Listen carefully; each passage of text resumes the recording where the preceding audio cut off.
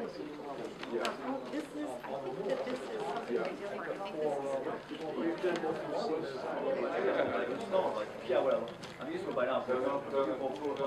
is turn out to welcome Steve Miller to our community.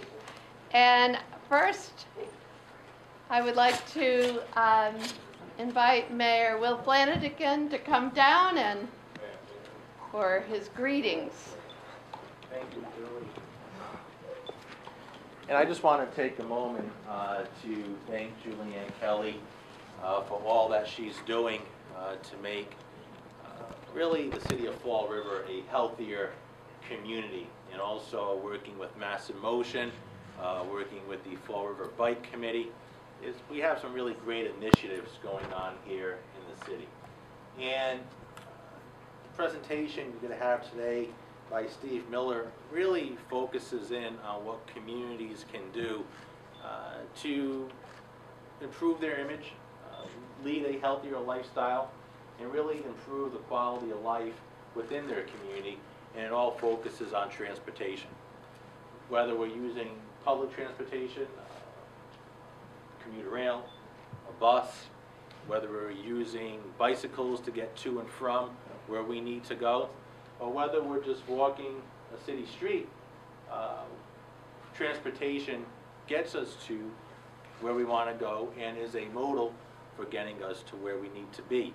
And Fall River has really taken on some great initiatives in the last 4 years to improve our livable streets.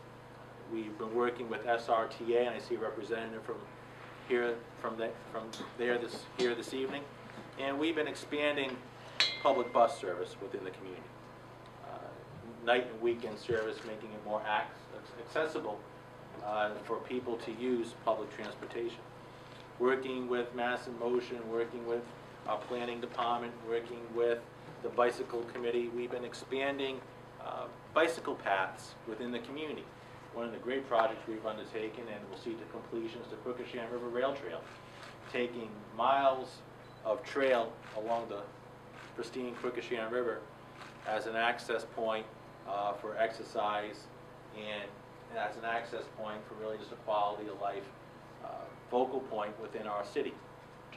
So I just wanted to have this turnout on a Thursday evening, chilly, cold, freezing, last day of February night, shows the commitment that our community has. And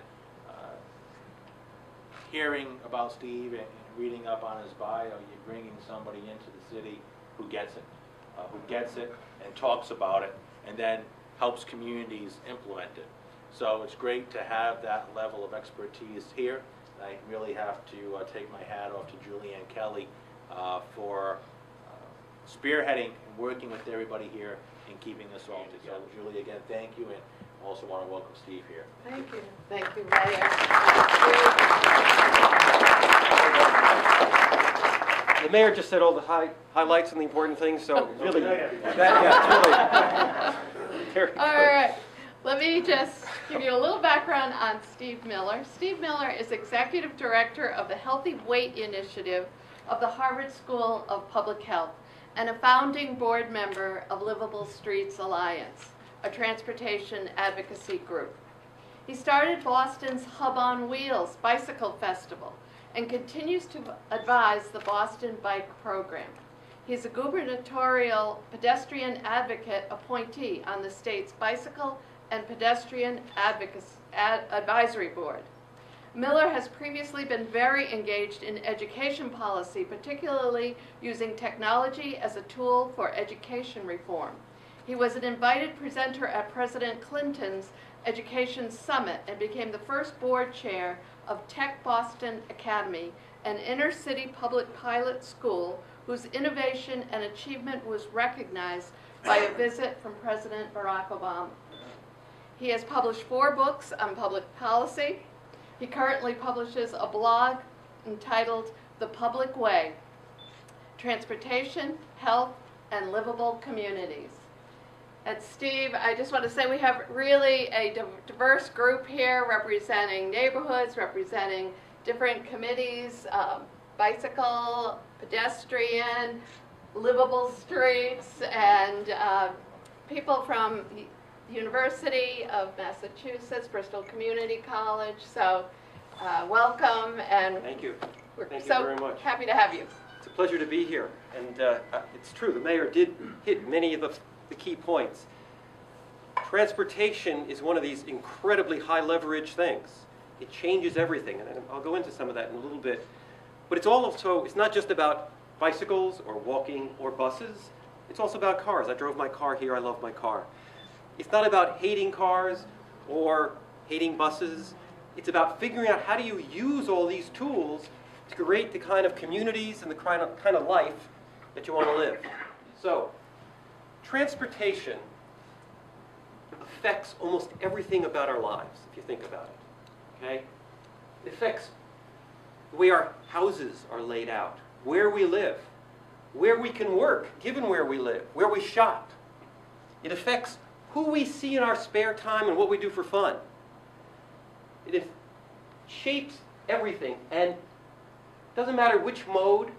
Cities were originally built up around rivers. Now we build our suburbs around the trucks and the highways. But it all works so that transportation is like the Siamese twin of the other most powerful thing shaping our lives in the built environment is land use. Where you run a highway, you get development. Where you get development, you get transportation. They're joined at the hip. And the good news about that is it means as you change one of them, whether it be zoning or transportation, you change the other. It gives you a lot of leverage, which is partly why I'm now involved in transportation. Not that I do love my car, but I'm not a mechanic. I don't spend my life thinking about transportation. Actually, my goal is a livable community. And I think livable streets are the road you get to a livable community. So the trouble with transportation is it doesn't really work well for a lot of us, many of the times. It's annoying. We get congestion, we get smell, we get noise. And the other problem is we all think it's the other guy's fault. The fact is, we all use the roads. We all have to go back and forth. So we've got to figure out, how do we do this differently? And the real question is, what do we want to accomplish? So the starting point is, you need to know where you want to end up, or else you never know if you're off track, right? It's one of my favorite street signs. Right down the street from my house. No, it's at the BU Bridge. Sorry. So, here we are at Fall River, which I've now learned has a whole other forested side on the other side of one of these waters. Incredible. What a resource. Of course, you can't get there, right? You can get there. How do we start by figuring out what's our goal? How do we know, how do we move towards there? So some communities around the country, around the world, have done a variety of processes. Somerville, where I used to live, has done something called Summer Vision. This is a 3-year program of having small community meetings around the city, having outside experts come in, give talks about city planning, transportation, architecture, and coming up with a vision of what do they want. And it's not just Somerville. This is going on all over the world. And what's amazing is almost everybody, for all our diversity, come up with similar themes. A lot of words here, but think of any of these hit home to you. Walkable, varied, busy but not overcrowded, lots of retail space, restaurants, little stores you can walk to, bicycle, transit accessible, lots of opportunity to meet and socialize with others, dense but not high rise, energy efficient, green, clean air, trees, cultural activities, arts, music, but quiet spaces, parks, things you can hide and be by yourself, things you can play with, and places to work. Sounds pretty ordinary, but it turns out that's what we want. Why is it so difficult to get there? In fact, it's too many words. So we started trying to boil it down. So one of the things, came up with this concept, livable streets. And here's some of the key words we thought begin to boil down some of that. We want an efficient transportation system, gets you from here to there, not too long. You want it safe. We want it multimodal. It's not just about cars. We spent 50 years basically putting all our eggs in that one car basket, and it's got a flat tire at this point. We cannot, we've learned, get rid of congestion and pollution by building more roads. We cannot speed up your commute by building more interchanges. We need to think out of that box. Healthy should be given a no-brainer. Green. You know, if the sea rises it too much, Fall River's in trouble here. Smart. There's a lot of technology out there that we can use. Accessible. No one should be kept out because you can't walk or jump. And it should be fun, right? So part of the way all this gets translated is something called complete streets. The idea of complete streets is it says a street that's only designed for cars, or only designed for bikes, or only designed for buses, is an incomplete street. If you're talking transportation, you want a complete system. You want a street that's capable of handling every way that a user wants to go. A complete street is able to handle someone with a wheelchair, someone on a bike, who is not a crazy bicyclist like myself, but who's like my daughter, who is very nervous about getting in traffic. That's a complete street. And here's the amazing thing, and I'll come back to this over and over.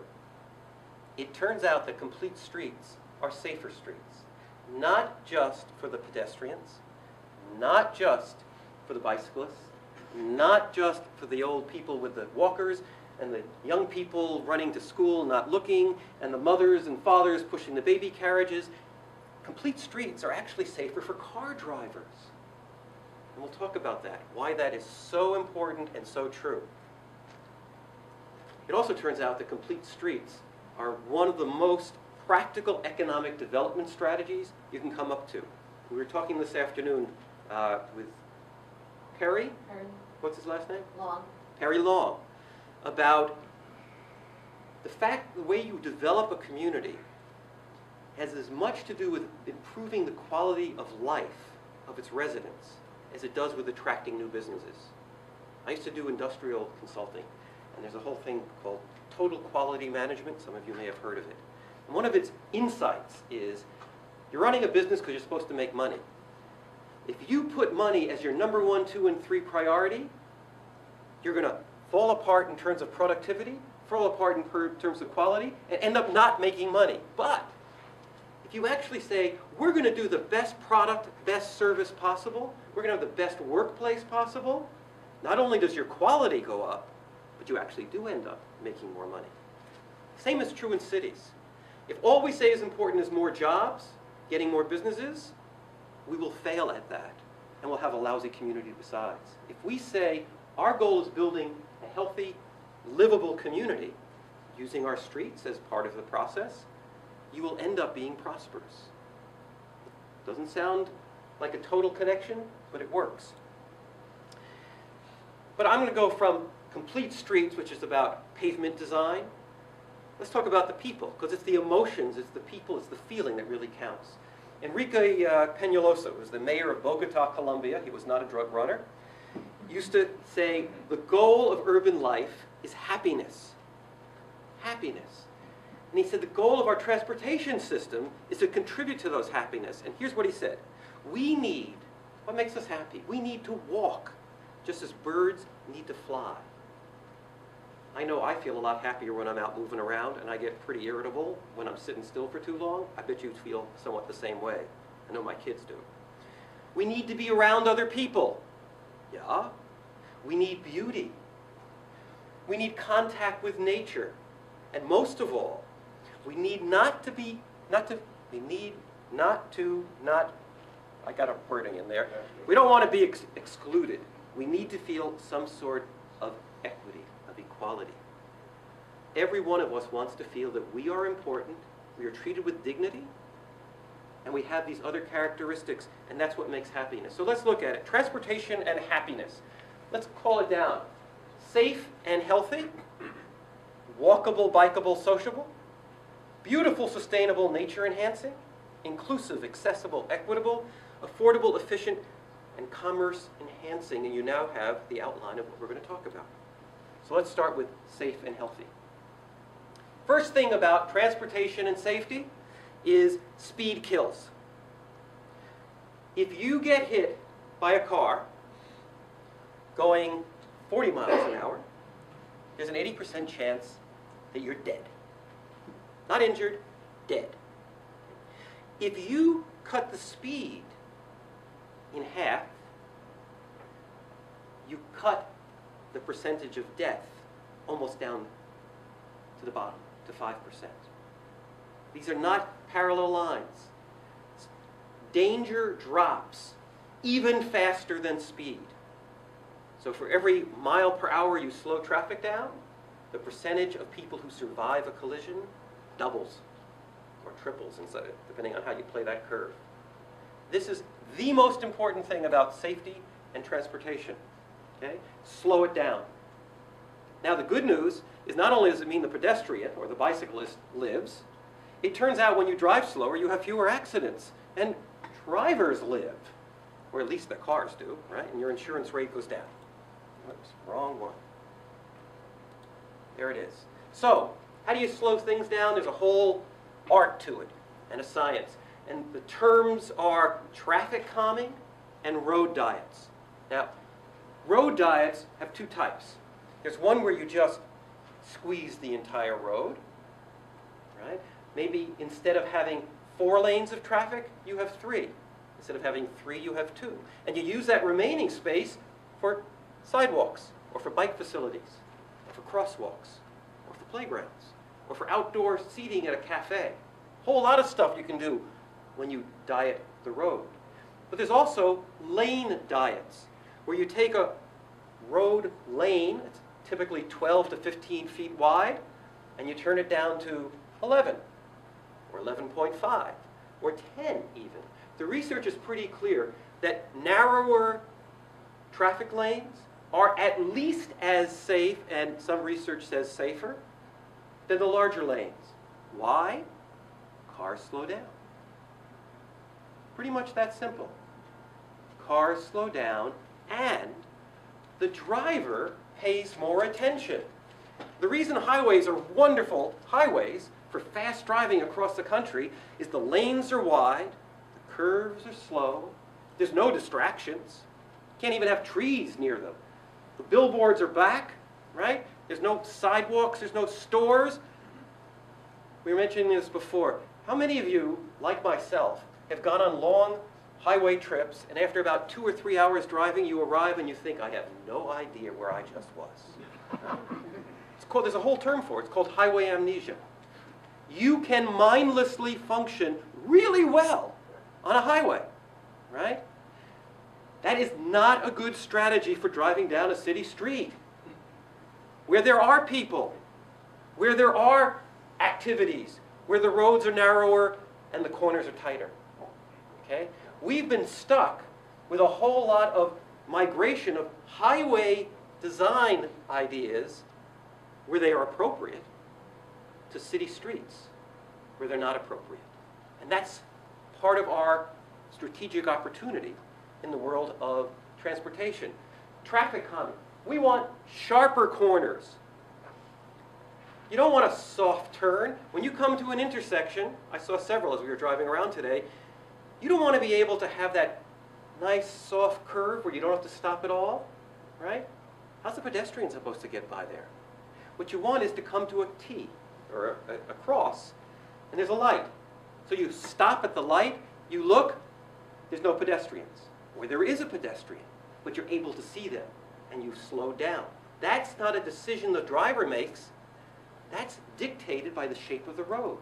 Another key point that all this depends on.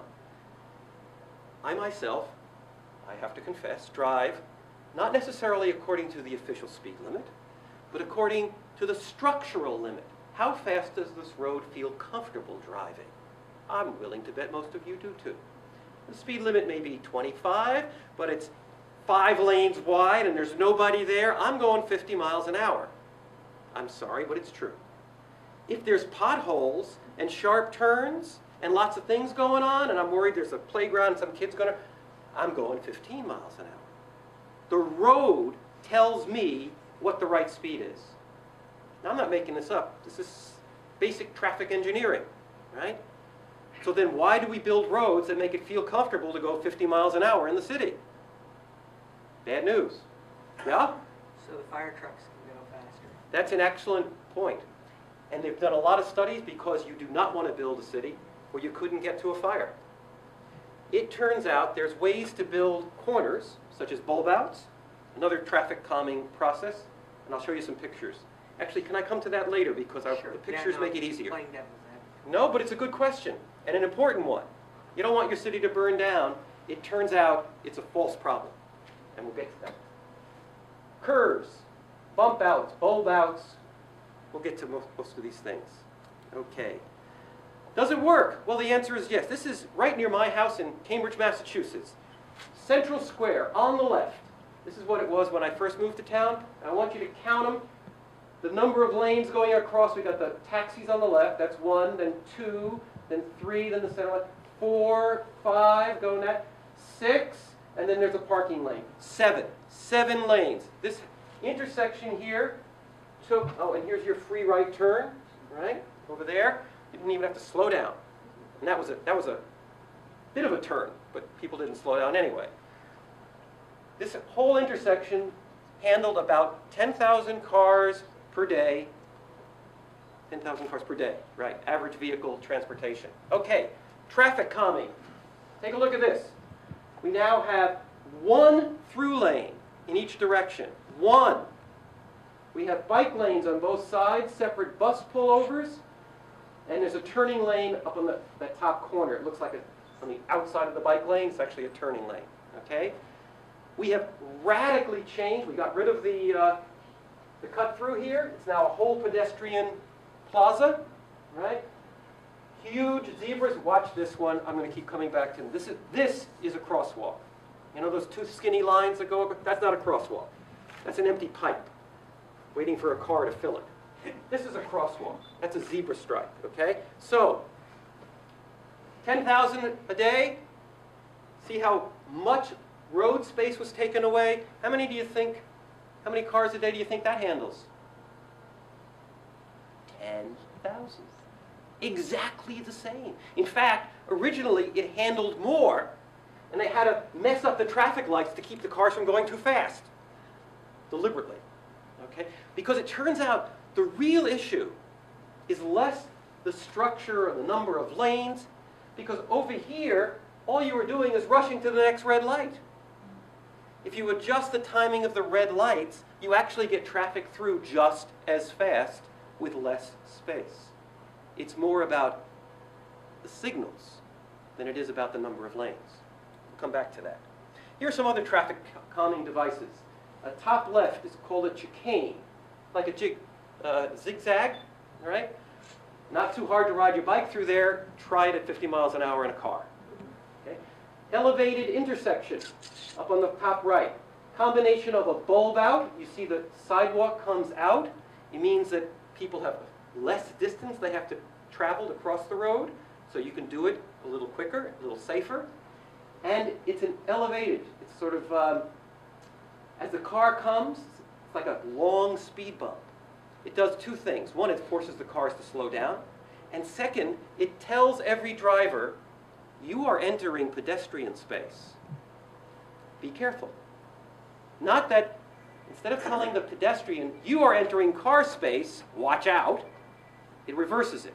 The priority here is the pedestrian. The car is the visitor in that space. Okay? Bottom right, the visual narrowing. This is a street. It was not narrowed at all, except they put up these planters. Visually, for a driver, it feels narrower, and people slow down. Here's another little device. You actually push the stop line 20, 30, 40 feet away from the corner. It improves visibility and gives people more time to get across before the cars come. Bunch of quick, easy thing. So we're supposed to be healthy. I said safety. This is health. You're supposed to do some exercise every day. We're all supposed to be healthy. If you want to lose weight, you got to do 60 minutes a day. If you want to keep your weight off, it's 60 minutes a day. If you want to lose weight, you got to change your food. I work at the Harvard School of Public Health. It's the basic science. I'm afraid it's the way it is. You got to eat less, work more. Sorry. But the hard part is, how do you do this on a daily basis? If you got to go to the gym, that's extra money. And if you've got kids at home and extra work, you don't have time. This is why streets and transportation are so powerful for public health. Because if you make a town bikeable and walkable, that's how I go shopping. I've suddenly got my day's worth of exercise. If I make it bikeable, that's how I get to work. Now in Boston, I'll tell you, I have never yet found that it took longer to go by bike than by car. I have gone across half the city racing somebody in a car, and I beat them on my bike. Why? Because it's all the traffic lights, it's all the congestion, it's all the cars. Lack of physical activity, you just don't want to go down this. It's terrible. You're depressed, you feel bad, your clothes don't fit, your kids make fun of you, it's really bad. One of the amazing things about bicycling is that it's almost inherently healthy. So if you really want to walk up to the level of vigorous exercise, which is what you need, moderate to vigorous exercise, 20 minutes a day, you got to walk fast. Do you ever see those pictures of Mike Dukakis with his power walk when he was running for men? This was how he exercised, power walking. It looks a little weird, nice guy. Bicycling, all you got to do is go at a normal pace, and you're automatically getting the right level of exercise. Phenomenal studies done in Amsterdam, where they've got hundreds of thousands of people doing this. For every year of life, because biking can be dangerous, right? So statistically, you add it up. For every year of life lost to a bike crash, 20 years of life are gained from stress reduction, cardiovascular fitness, improved mental health. Unbelievable. I mean, that's better than playing the lottery, Those are good odds. So, the other piece I like is, over a 10-year study span, non-bikers, this is like a reverse psychology line here, even people physically active in sports died more frequently than people who did moderate levels of bicycling. Bicycling is incredibly healthy. Air pollution. I won't go over all this, but you got a lot of highways here. There's a lot of air pollution, asthma. There's a whole new science about the effect of very minute particles on our health deep in our lungs. So transportation and happiness.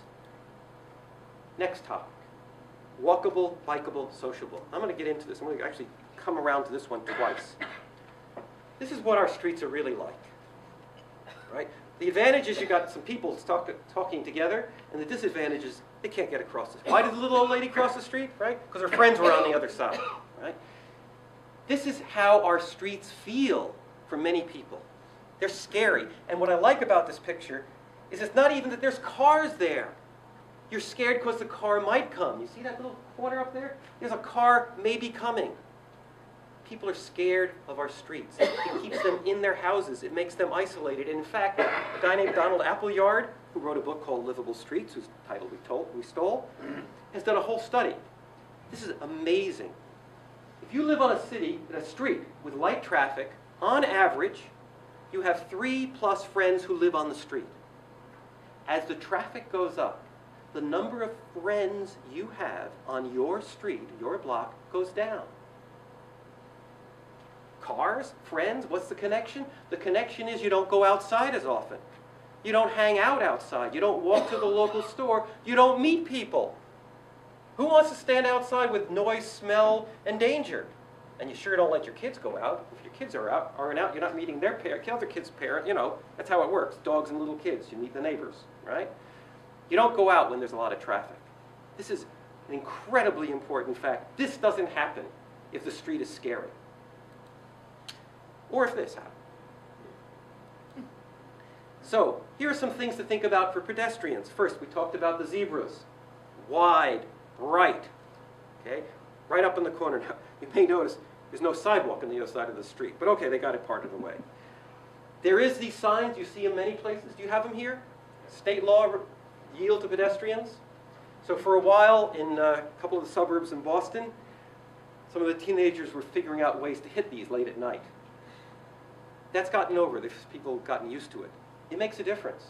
There's a lot of intersections now in Cambridge where these have been up for 10 years. The pedestrian steps off the curb and traffic stops. It's not because people there are better people than any place else. They're just used to it. They got used to it. That's what works. And the countdowns, really a big deal. If you know how much time you have left in your walk signal, you feel a lot more secure than if it starts blinking and is it about to go and am I going to get killed, right? It's really useful.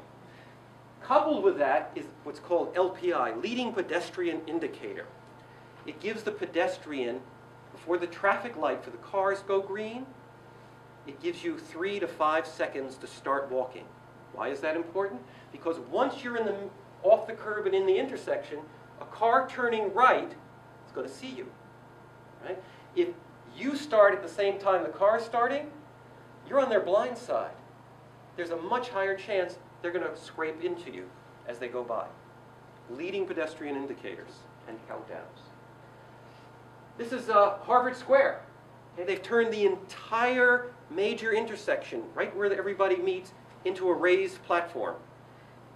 They spend more time per cycle for pedestrians to cross than for cars.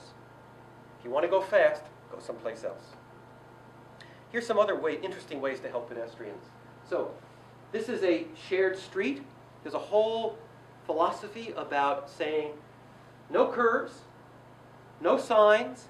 Everybody is allowed to drive, bike. You can put a push cart there and start selling anything. It's an open street, but everybody is responsible for any damage they do. So you want to drive your truck down there, you're welcome. 3 miles an hour is probably the smartest thing to do. You want to ride your bike? Watch out for pedestrians. It works. It works. Those kinds of streets work. We talked about raised. This is a raised crosswalk with a bulb out. Up there is an even bigger bulb out, and you can see how, and this is where we get into the fire trucks. Now they did something a little funny there. They have a tree right at the end of it. Not a good idea. What you want to do is have, for example, a bulb out where if a fire truck has to go around, it can drive right over that sidewalk. That bulb out is mountable. So you may have, if you've ever been out west, they have what are called mountable curbs. Instead of our curbs that are like rectangular, they have curved tops, especially at corners. It allows emergency vehicles to make the turn and to get by. And this embodies an incredibly important principle. Design a road or a sidewalk for the majority of situations, but keep it flexible to handle the special cases. Having a fire truck go through that intersection is a special case. It does not happen every day, every minute. So design it for what it's mostly used for, which is pedestrians. But make it available so that it's possible for the fire truck to get through. What we tend to do is we say, what does the fire truck need, or the emergency vehicles, or whatever it is, build it for them, and then everybody else has to fit themselves in with no flexibility. Not good. Some other thing. Oh, am I going backwards here? Okay. The other good thing about walkability is you can't walk that far. So you really do need to complement walkability with good transit system. Without a good bus system, walking is not a sufficient solution. The bicycles are much better. You can get across the city on a bike. But not all of us want a bike in every weather. So you really need to think about transit as part of your walking and part of your walkability. Another way to look at it is every bus ride starts and ends with a walk. Every walk, well, not every walk starts and ends with a walk, but very important in the middle. Okay, one of the key things here is to think about is placemaking. What we want to do is not merely have pipes for vehicles and people to go through. We want being there to be part of what the street is about. Streets are the largest single physical asset owned by almost any city in America, maybe in the world. What we do now is we basically take our largest single asset and we give it almost for free for one purpose, mostly parking. but some driving, right? Actually, we use more space for parking than we do for driving. Why not use that space for other things as well? It's ours. It's public space. Cars don't own it. We own it. It's public space. So, turn it into placemaking. And this bottom picture I love because you've got the car, the bike, you've got the tables sitting out on it. This is a functional street. This is a street that people use for transportation, but it's a living street. Now, you don't want to do this with Route 79 out here, but I bet you there's a lot of streets where you could do something like that. Hey, this is New York City, Broadway.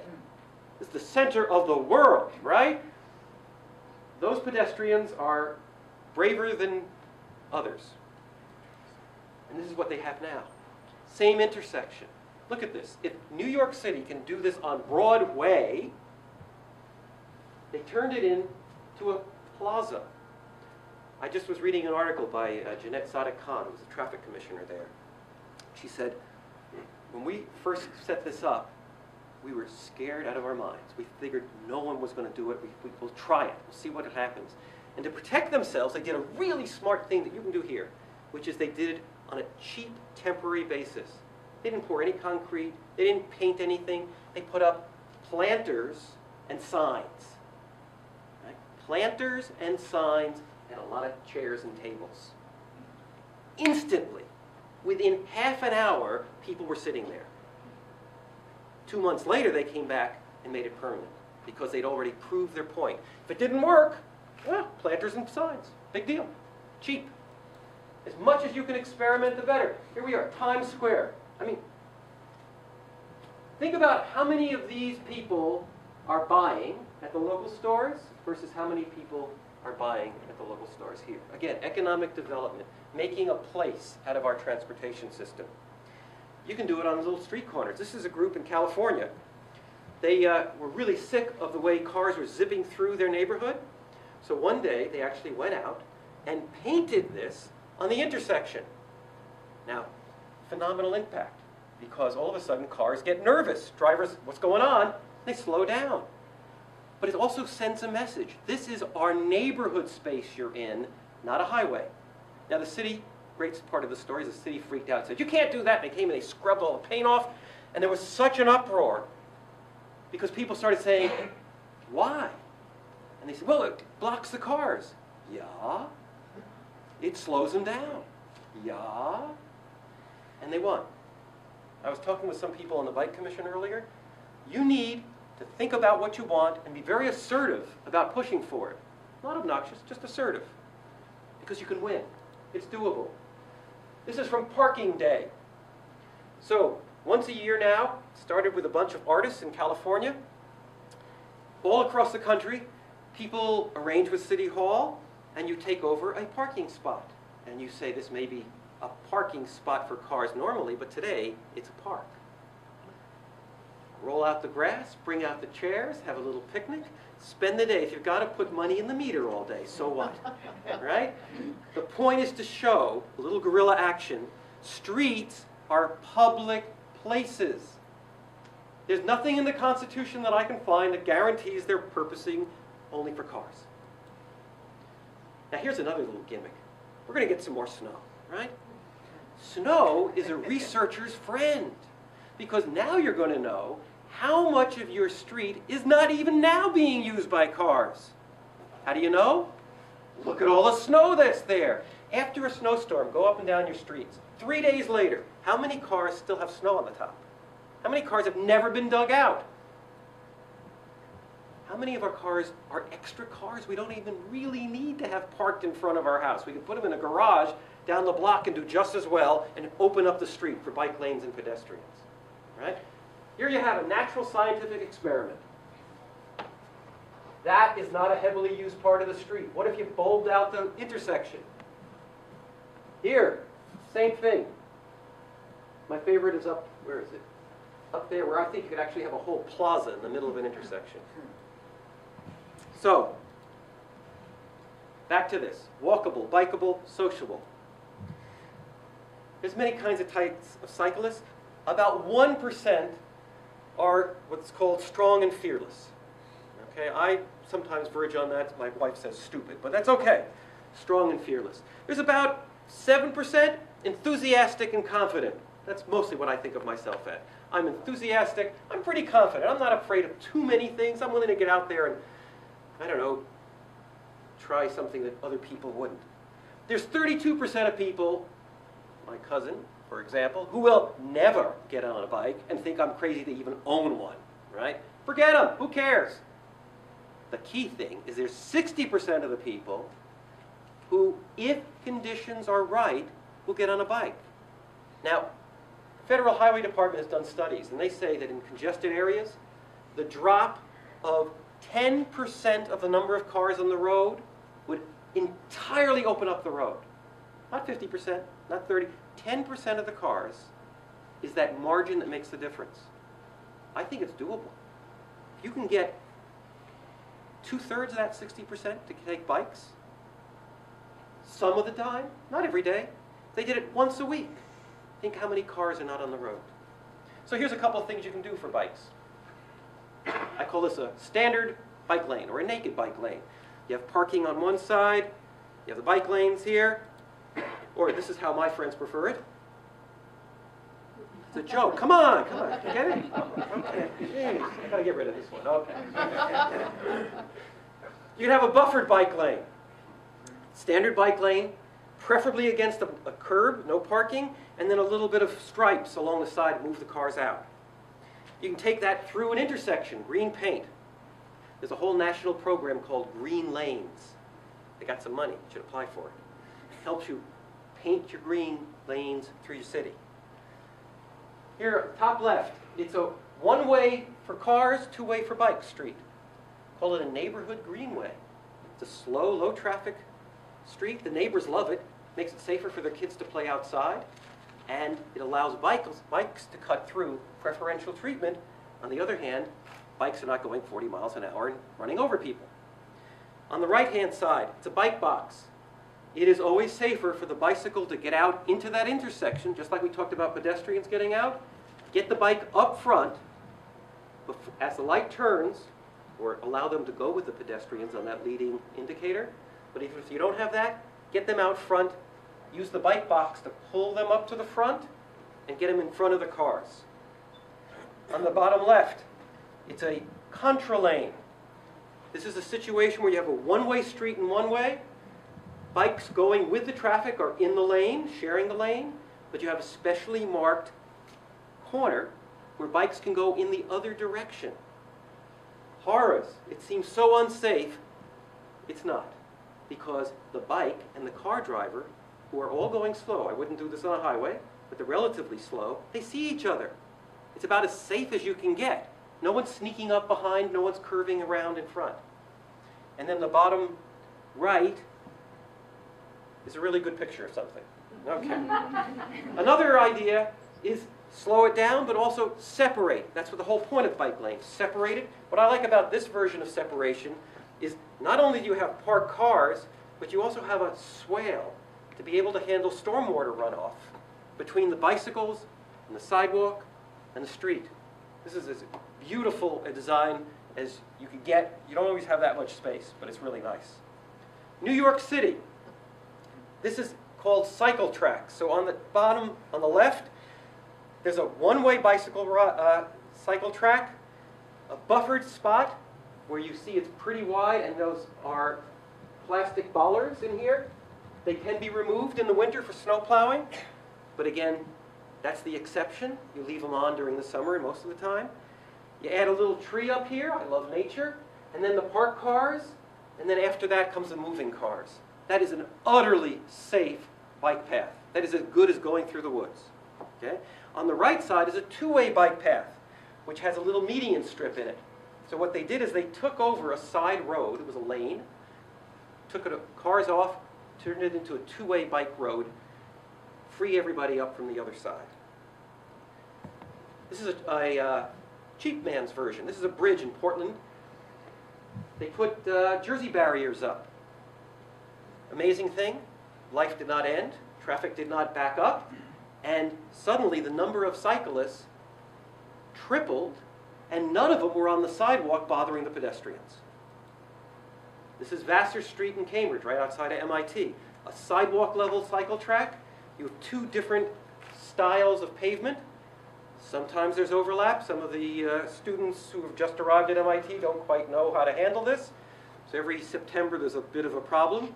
But by April, works pretty smoothly. I know I go up and down on this one every day. This is called bicycling and walking. In fact, if you look closely, it's fast and slow. So a little kid on a bicycle goes on the slow side. Somebody on roller skates goes on the fast side. But talk about separation, this is even better. And here's the good news. There's safety in numbers. I love this graph. The dark lines are the increasing number of miles in New York City of bike facilities. The line rising is the number of bicyclists in New York. You see it rises even faster than the amount of rise of facilities. And here's the amazing line, the one that goes down. That's the rate of bicycle accidents.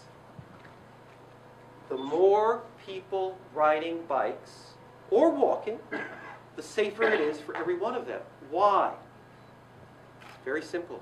Drivers get more used to that. The more it's considered part of the normal street life, the more drivers are looking for you. The most dangerous time, I hate to say it, is when you're just starting and they have no idea that you're supposed to be there. But got to pass through that, and that's what happened. Every city that's done this research, Portland, Boston, Cambridge, New York, Australia, London, Paris, same curves. Same curves. If you build it, they come in greater numbers than you've built it, and the rate of accidents goes down. Another way of looking at it. In the United States, we have low percentage of bicycling and walking, a high percentage of fatalities. In the Netherlands, we have a huge percentage of bicycling and walking and a very low percentage of fatalities. If you build it, they come. This is an amazing curve.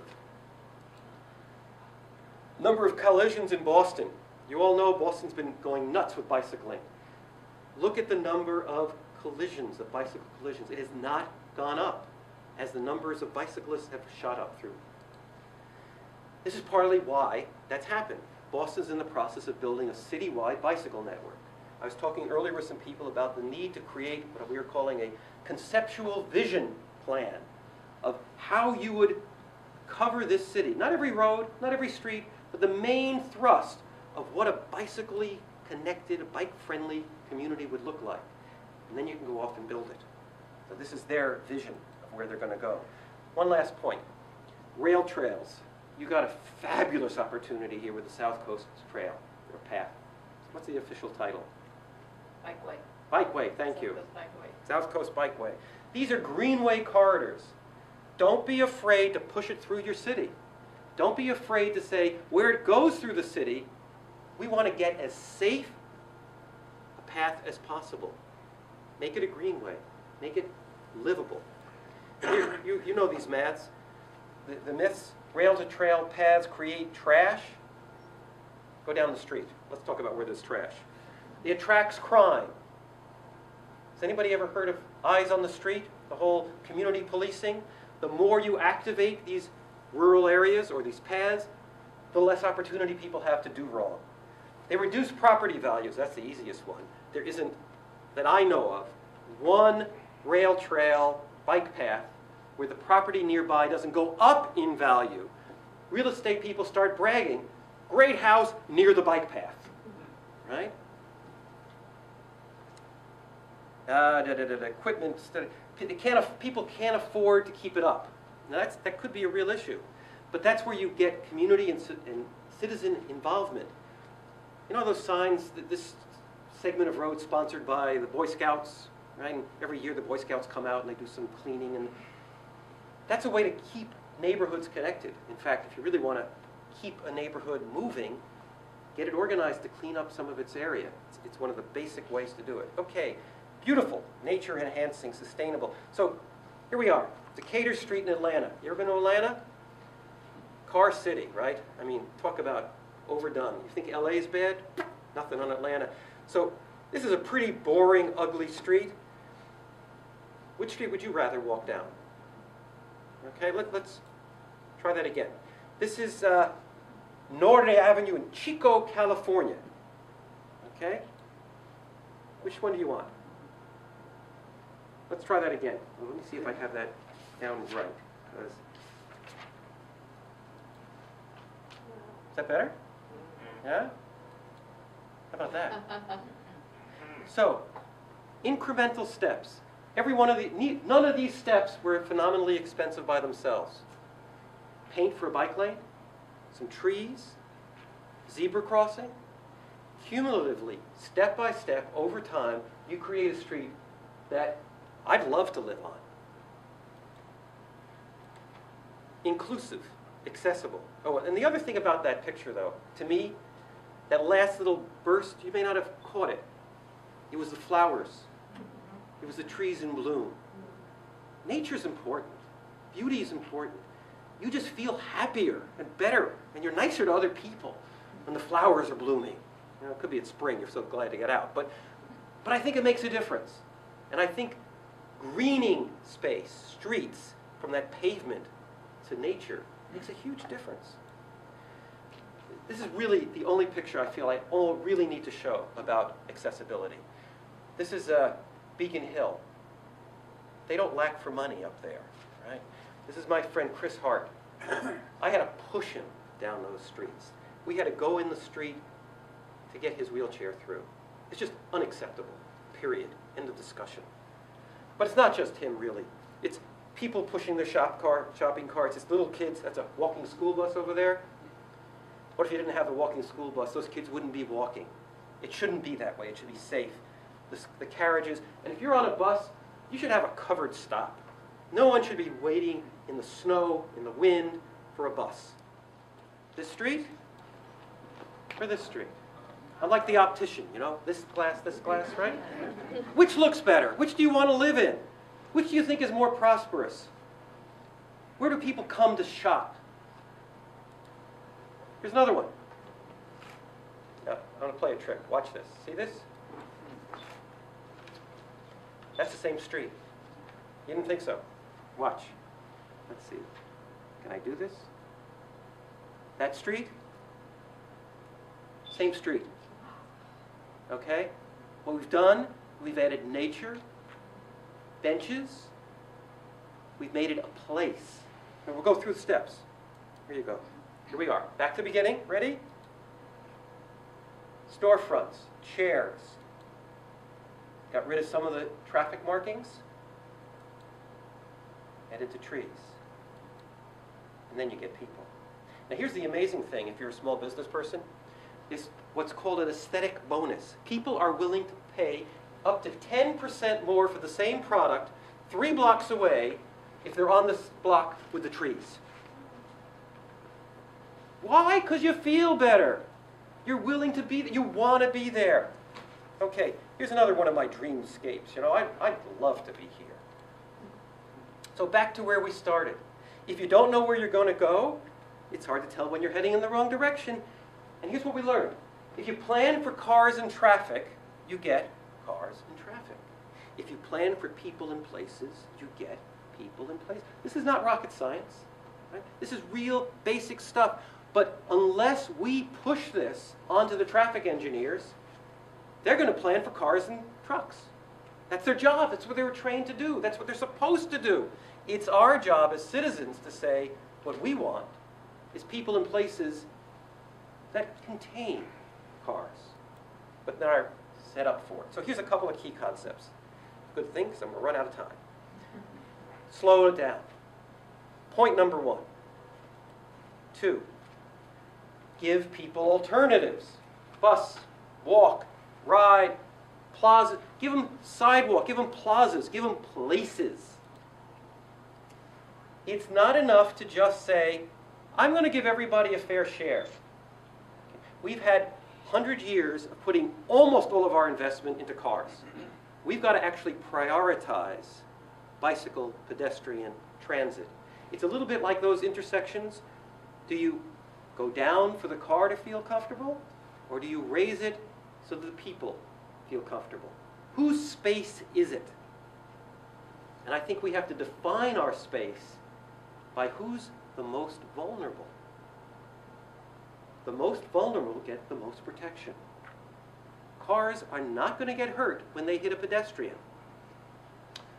unless you're Superman or something, but people will get hurt. Designed from the outside in. It's a fancy way of saying, start with the sidewalk. What do we need for a good sidewalk? 8 feet? 10 feet? Start there. Then, what do we need for a good bike facility? 6 feet? Okay, what's left? How do we fit the cars in there? Now, we may have to go back and adjust some of the other stuff, but we start with the bikes and the pedestrians. Instead of, what do the cars need? What do we need for traffic lanes to get through this intersection? And where do we put the sidewalk? All where you start. You may end up at the same place, but the odds are you won't. And you'll still be able to serve the traffic needs while also serving others. Focus on safety. Everybody benefits when you do all these things. Don't go around saying, we're here to make this good for bikes. That's true. But you're really there to make it safer for everybody, for kids, for adults, for car drivers. That's the message. Treat your street as public space. This is our space. Talk about treating streets as public space. I started with a quote from Enrico Peñalosa. This is Bogota. Bogota, Colombia, now shuts down every weekend 100 miles of major thoroughfares. 100 miles. And over 100,000 people, and sometimes up to 1 million, come out and ride and do Zumba and dance and hawk their wares and sell. This has become a celebration of the citizenry, of the city. This has become the embodiment of the life of that city. And if any city needed renovation, it was Bogota, Colombia. We all know the stories of what was going on there. This was the way the citizens reclaimed from people much more dangerous than some of our obnoxious kids. But hey, why not here? So this is Hub on Wheels. This is Starro Drive. Can you imagine riding your bike down Starro Drive? It is so much fun, let me tell you. It's like getting the candy your mother didn't want you to have. It's forbidden fruit. It's fabulous. Riding down Starro, going through the city. Now we only do it once a year, but we're working on it. We're going to get 3. So if I was going to run for president, see, I would have a platform. And I'd say, I promise to improve everybody's health, lower our rates of asthma. I promise to make our kids better able to learn. I promise more jobs and lower taxes. Worried about dementia? I'm going to help you avoid dementia, heart attacks, cardiovascular. Keep your medical bills down. Vote for me. A bicycle in every pot. Active transportation. I don't believe that there's one solution for all problems, but it turns out that actively moving solves a lot of problems. And we might as well use it because other things are more complicated and expensive to do. And while we're doing it, really, I beg you, have fun, have a parade, have a party. You know, streets are not just functional. If you're making them livable, the important thing about life is that you love it. That's why I started with happiness. You really, getting there should be at least half the fun. It's about our quality of life. Thank you.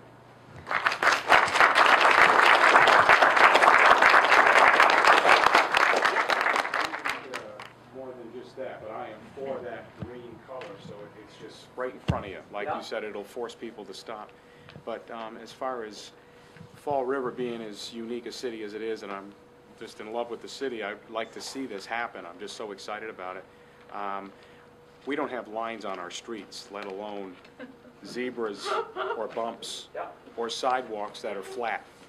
Because I have a sister that has cerebral palsy, and she has a difficult time in the city. She's fallen, I can't tell you how many times just this season because of the snow.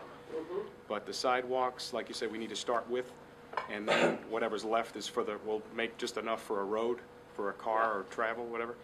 I'd really like to see, love to see this happen. I really would. I'm very excited about it. And Father always said that as you head towards the horizon, you should be careful to take small steps. I think the same thing is true here. You need to have a vision of how the city could be, how you'd like it to be. And then you need to pick 10 projects, 10 intersections, 10 blocks, and work on them. And don't pretend you're going to get it all right the first time. Say, this is an experiment. We want to try. We're going to use paint, not thermoplastic, because paint wears off in 2 years anyway. Right? We're going to try this planters. Not going to plant trees. We're going to put planters. If they don't work, we roll them someplace else. Pick a couple of priorities.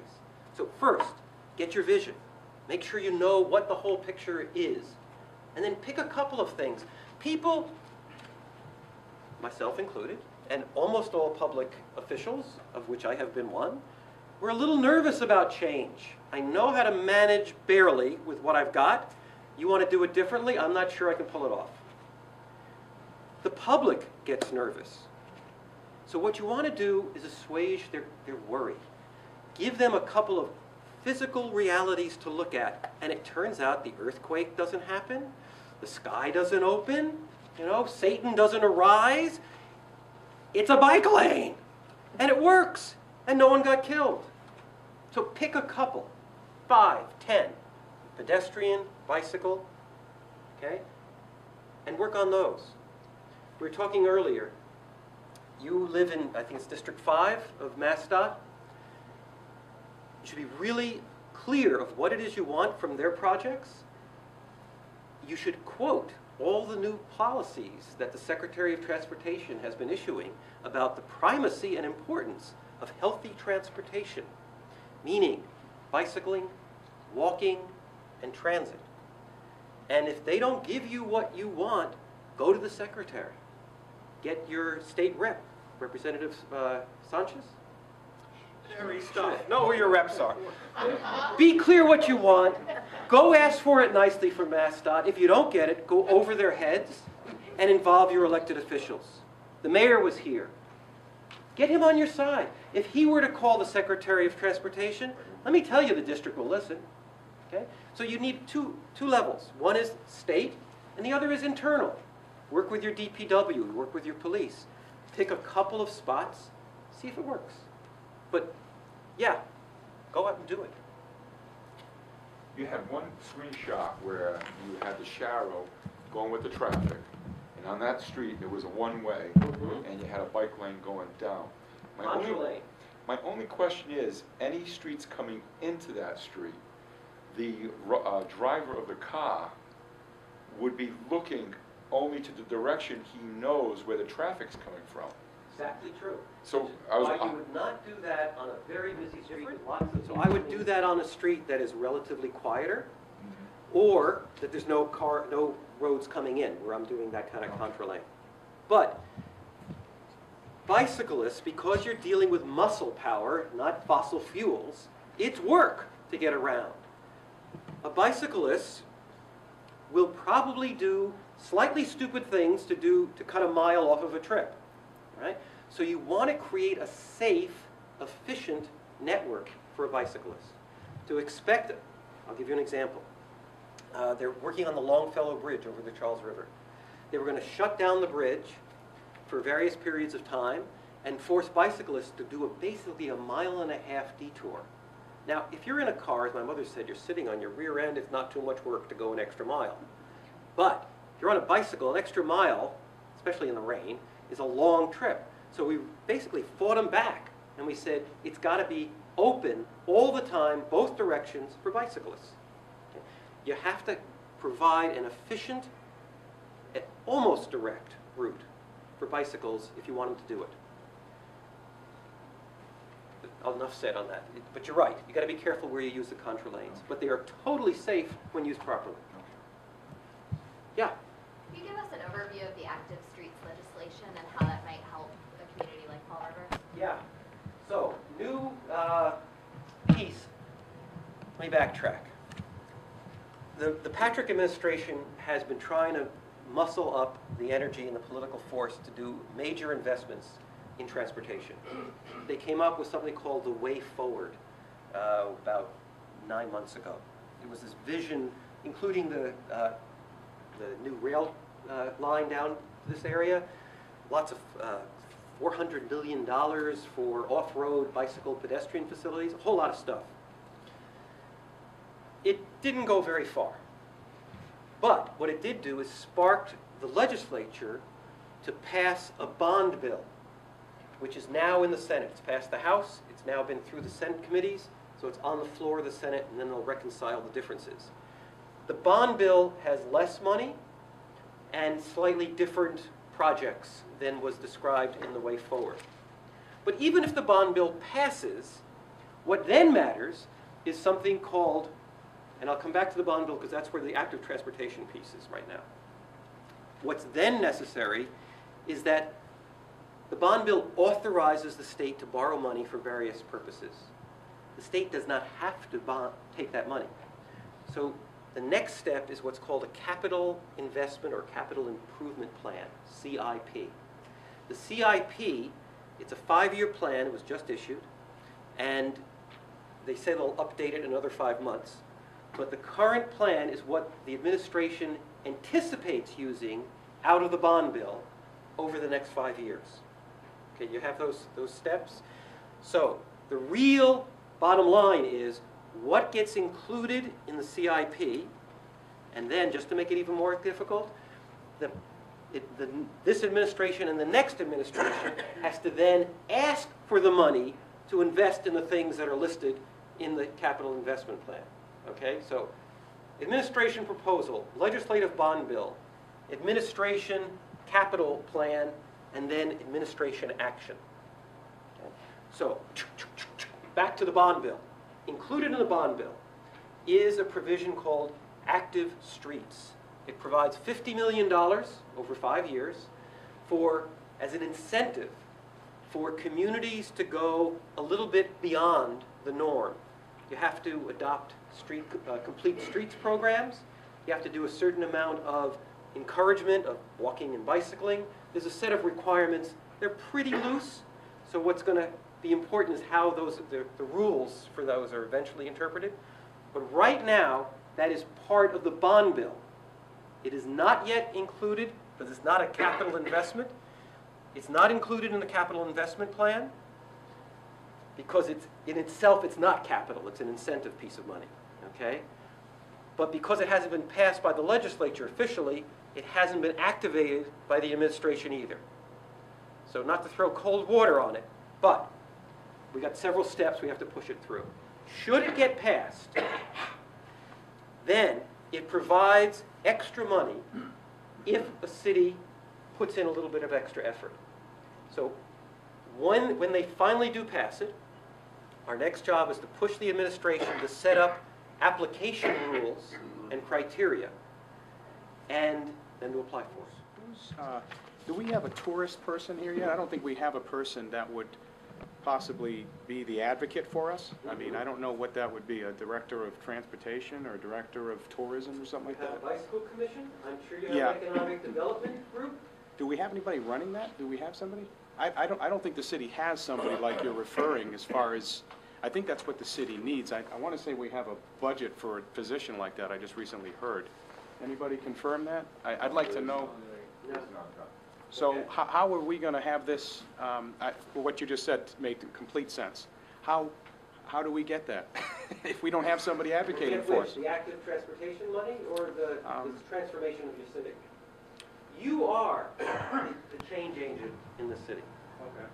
The advantage of being in a relatively small city, I mean, I was just watching the interaction between the mayor and you all, between some of the city staff.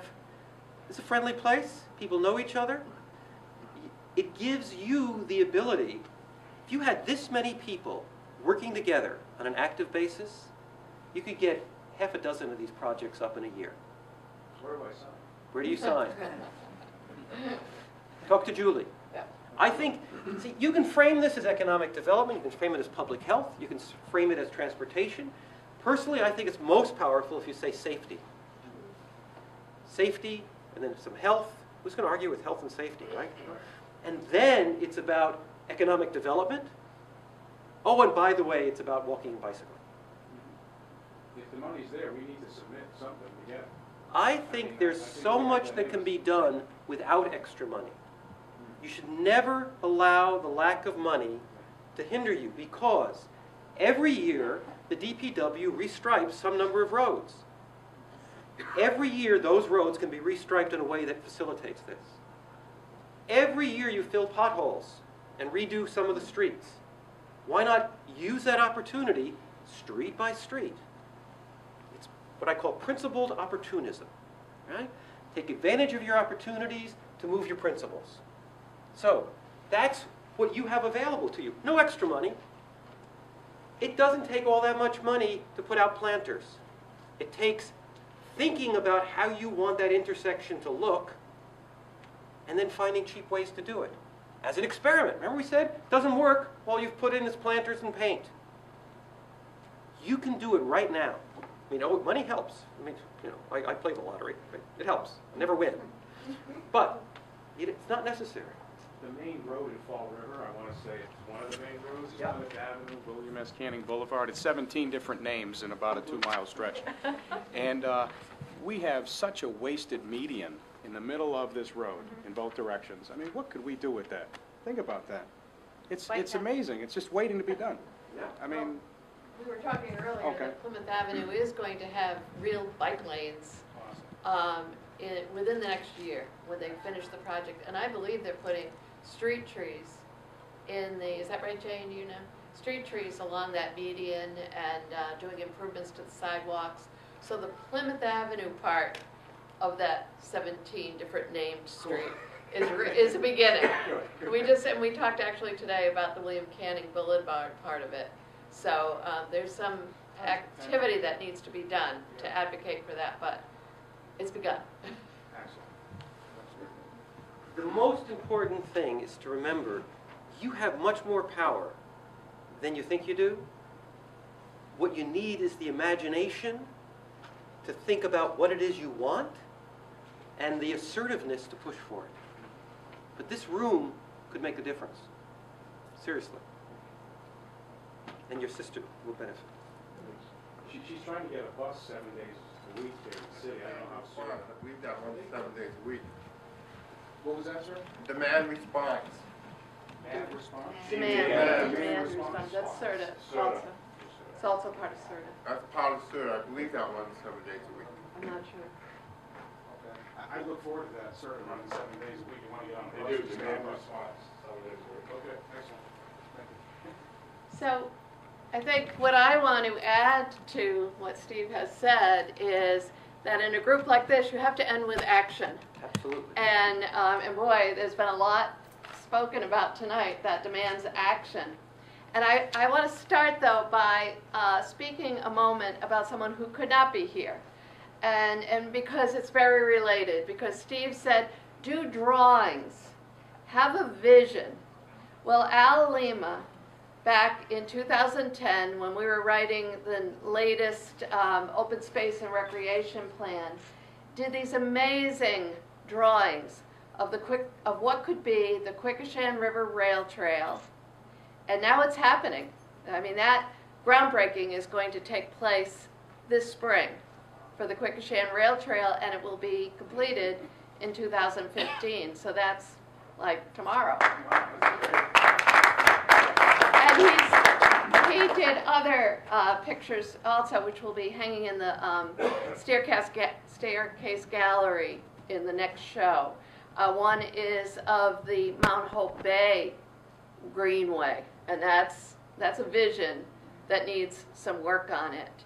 Al has suffered a stroke and is in hospital right now, but I just wanted to also speak to his, we call it the triangle. I call it Al's triangle, and it's you need a vision, you need to see an opportunity, and then you need advocacy. And we have seen some of that with Plymouth Avenue, for example. We've seen that work where even a few voices saying, wait a minute, I thought there were supposed to be bike lanes, and people from DOT have turned back and said, I guess they want bike lanes, and we've got them coming on Plymouth Avenue. So remember that. But as far as getting active, I want to just mention what you may have seen when you walked in, and if you didn't, please sign the register up there.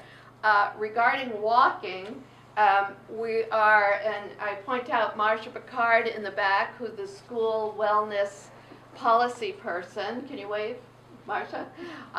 She and I and the schools, and I want to mention Rebecca Kusick here, who runs the teachers union, that we're working together to increase reduce student absenteeism at school, to get kids to school ready to learn, and a walking school bus is one way to make that happen. It's happening in other cities, and in cities with situations similar or even worse than Fall Rivers in terms of safety concerns, real or not, but such as Springfield. So there's a form up there, or a flyer up there about the walking school bus.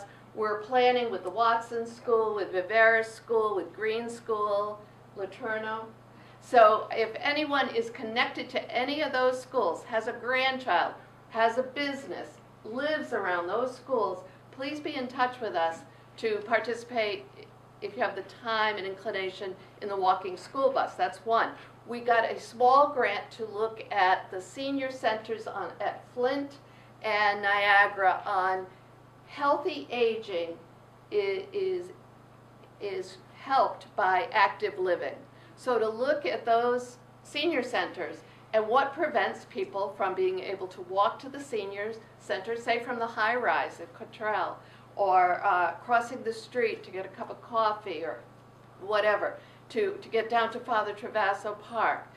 We're going to be looking at that over the next few months. So there's a sign-up sheet for that, and I would love your participation in that.